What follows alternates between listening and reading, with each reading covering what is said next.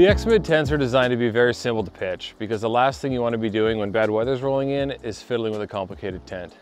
Still, there are some things to keep in mind for the best possible pitch.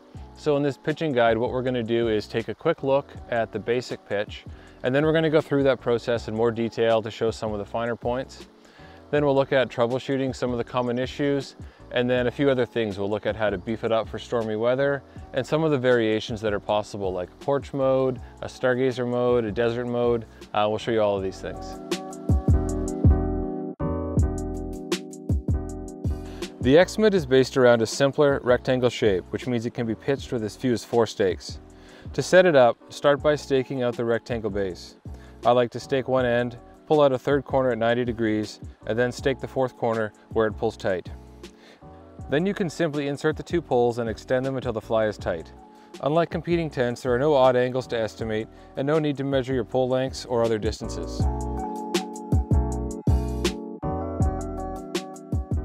So the first thing you're going to want to do when you pitch your X-Mid is to have the right equipment. So obviously you're going to need to have your tent, and then you're going to need to have your 2 trekking poles or folding poles.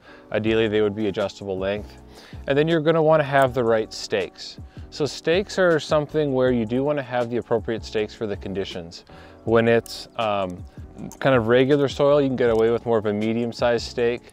If it's softer soils or if it's more high winds and extreme conditions, you're going to want a larger stake. And other times, if it's really firm soils or gentler conditions, you can get away with a lighter stake. Or if it's a less important staking point, the 4 corners are going to tend to need bigger stakes, and just adding extra stakes around the base could use smaller ones. So one thing you want to keep in mind is where you're going to be sleeping. With the X-Mid, the floor is on a diagonal relative to the fly, so the floor is rotated a bit to the left, which means when you throw out the fly, you want to twist it a bit to the right so that your floor is where you want to be. So when you've got the tent laid out, the next thing you're going to want to do is stake one of the ends of the fly.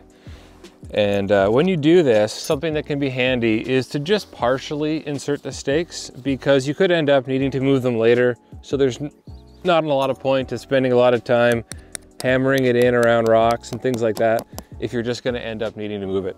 So I like to quickly just put them in halfway, and then when all the positions are good, then I come around and put them in the rest of the way.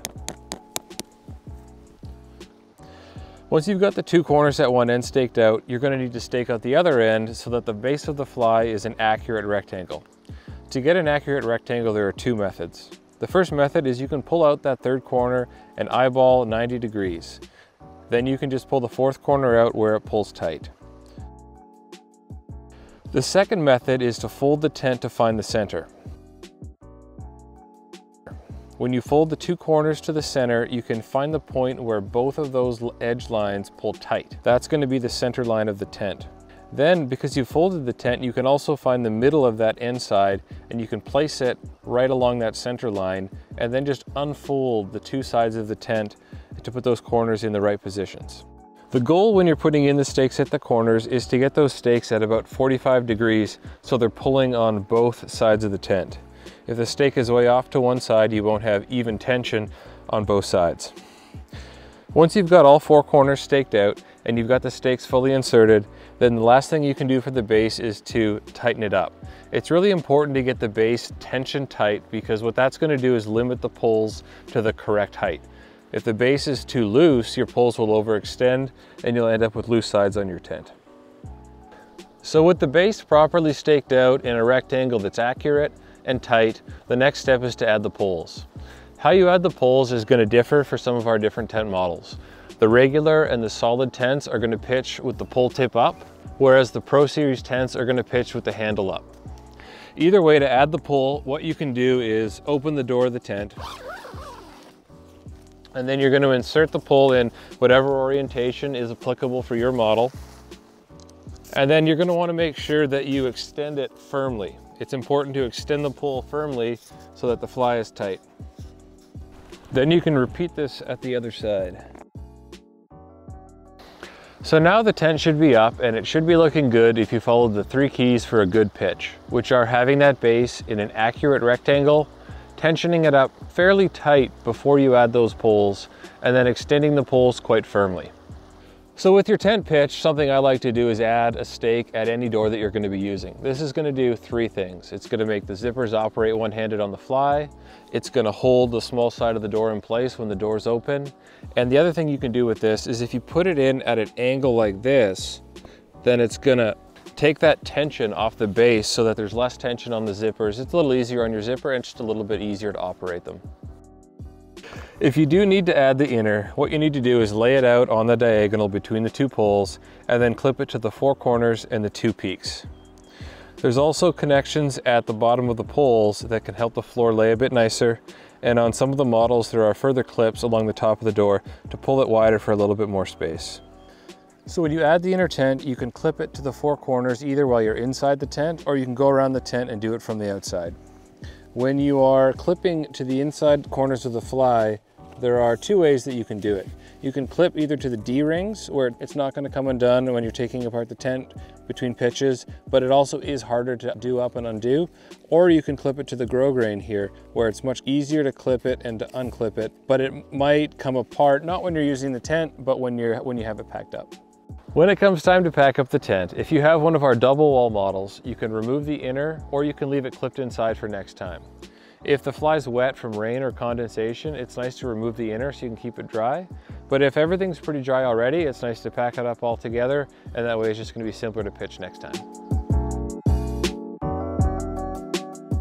There are two common issues that people have with their X-Mid pitch. We're going to look at both of those issues, what causes them, and how you can fix them.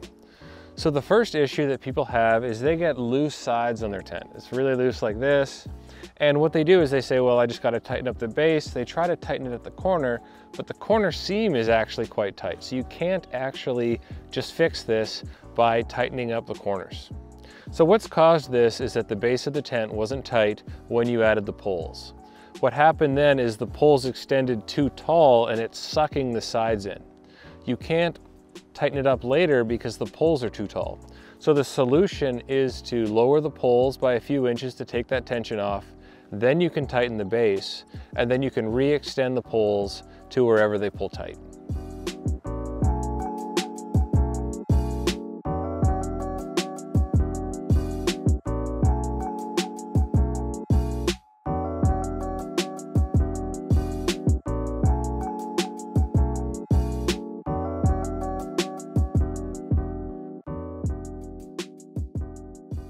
So the second type of troubleshooting issue you might have is that there's somewhere on the fly is loose. It could be a loose ridge line and loose sides, or you feel like you've done everything right. You think you staked out the rectangle in a pretty accurate square, you tightened it up, you extended the poles firmly, and then you're getting a loose area on the fly. It's typically going to be a loose ridge line or loose sides. So for a lot of you that just want to know how to fix this, you can just skip ahead. But for the geeks that really want to understand this, I'll explain what's happening quickly. So typically what's happening is when you stake the tent, it actually isn't a rectangle, it's skewed to one side or to the other, and that's making the fly tight across one diagonal but loose on the other. That can happen from a skew, or it can happen because of elevation where one corner is higher and lower. So when you extended the poles, you extend them firmly, that pole would have been stopped by something, where there are really two lines across the peak. There's this line going over the peak here, and there's this other crossing line here. Ideally, both of those would pull tight at the same time and the whole tent would be tight. But if the tent's skewed one way, one of those is going to pull tight before the other. And as a result of that, you're either going to get a loose ridge line or loose sides, where the ridge line's tight but the sides are being sucked in. So to fix this, basically what we need to do is just adjust the base back into square. To do that, we're going to tighten two of the corners and loosen two of the corners to morph that base back.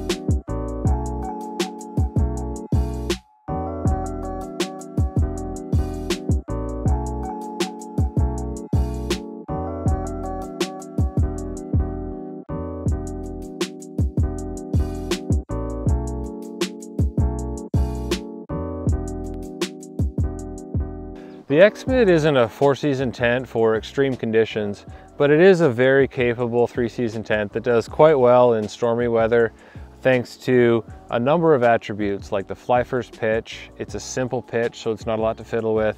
It also is wind stable, which means there's no steps to the process where the whole thing's gonna tip over when it's half erected. And it's got a number of options for reinforcing the pitch: peak guy outs, side guy outs, stakes. So we're gonna show some of those things, how you can use them to reinforce the pitch for tough conditions.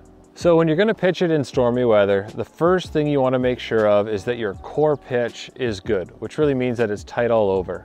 So you wanna be picky about the tension on your core pitch. If your tent is loose around the bottom, around the sides, you're gonna wanna lower those peaks, tighten up the base more, and then re-extend the peaks.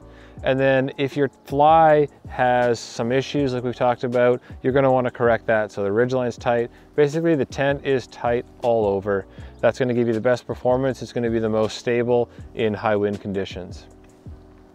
Another thing you wanna keep in mind is potentially pitching the tent lower in high winds. So there are a number of cords around the base, and those cords act like an extension of the fly, where if you have pitched it with quite long cords, the whole tent's gonna have lifted higher, whereas if you have staked it out with short cords, the whole thing's gonna be hunkered down to the ground. This is something you can't easily change after the tent's up. So when you're staking it out, set those cords shorter and it'll give you that lower pitch that's gonna be better in high winds. A third thing to consider is that some of our tent models have had a simpler shock cord at the doors instead of more of a regular guy line. So if you do have a model with shock cord and you're planning on using it in pretty extreme conditions or stormy conditions, then I would look to replace that shock cord with a static cord. With the core pitch looking good, the next step is to add the peak guy lines. If your tent doesn't have these, you can add them at the peaks. What you're gonna wanna do with these guy lines is stake them out approximately along the ridge line. The guy line is gonna be stronger the further away from the tent you stake it, but it's also gonna be a bit more of a hassle for potentially tripping over. So in extreme conditions, you could use a longer line, but most of the time you're fine with a guy line around 6 feet or 1.5 meters. Another nice thing to add in stormy conditions are the side panel guy lines. These are guy lines that will reduce side panel deflection.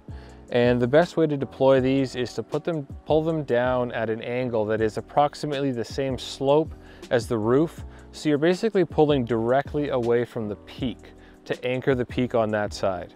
When you do this on both sides of the tent, then it really stabilizes the sides of the tent.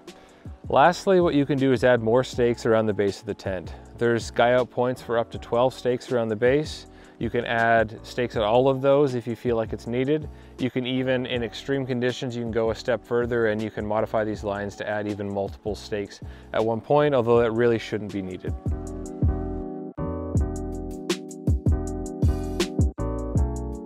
The X-Mid is a highly versatile shelter, so there are a lot of different pitch variations you can do to adapt it for different conditions. The first of those is the full open sides mode. So here what you're going to do is for the small side of the door, instead of staking that down, you can actually fold it around the corner and tie it to the stake point on the end. That fully opens up the side of the tent, gives you more views, more ventilation, and allows you to do a 4-stake pitch without having the small sides of the doors just kind of hanging in the doorways. If you want to open up your X-Mid even more for those beautiful summer days, what you can do is roll back the fly almost the entire way. To do this, what you do is you start by disconnecting the inner at one of the corners and staking down the inner. You can use the same stake as was used for the fly corner.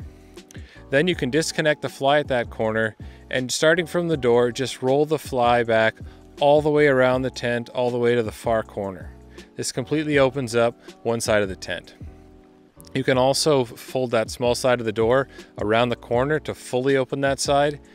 And you can repeat the same thing on the other side of the tent to have essentially 360 views outside of the tent, while it's also easy to roll the fly right back to shelter things up again. Another neat mode you can do with your X-Mid tent is desert mode. This is where you roll up the corners of the tent in a zipperless mode instead of using the zippers. It's ideal for the deserts because those are sandy environments that can be quite hard on the zippers if you're using them regularly. With this mode, what you're going to do is you're going to deploy the peak guy line at one of the corners. It's best to stake it down right by the corner of the tent and then clip the inner tent to the base of that guy line. Like this, you can unstake the corner of the fly, roll it up, and tie it securely at the peak.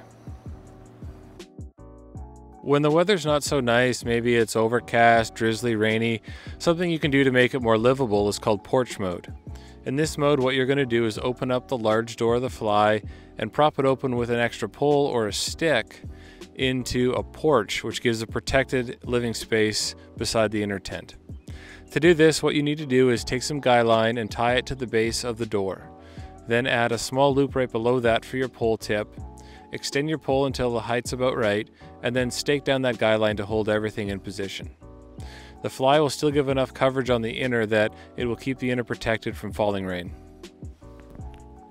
Another variation that can be helpful is the skinny pitch mode, where you're collapsing one or both of the vestibules to fit into a campsite that otherwise might not be quite large enough for your tent. There are a bunch of ways to do this, and I'm going to make an extra supplemental video to show you some of these different options. But quickly, typically what you're going to be doing is adding an extra stake point on the end wall and connecting the inner and the fly to this point. That makes sure the inner floor is fully secured at the four corners. Also deploy the peak guy line to hold the fly peak in position, and then you can unstake both the inner and the fly from the corner of the tent. Another way you can use your X-Mid tent is to use it just with the fly only. With the fly only, you just simply don't add the inner tent, and you can save some weight if it's outside bug season.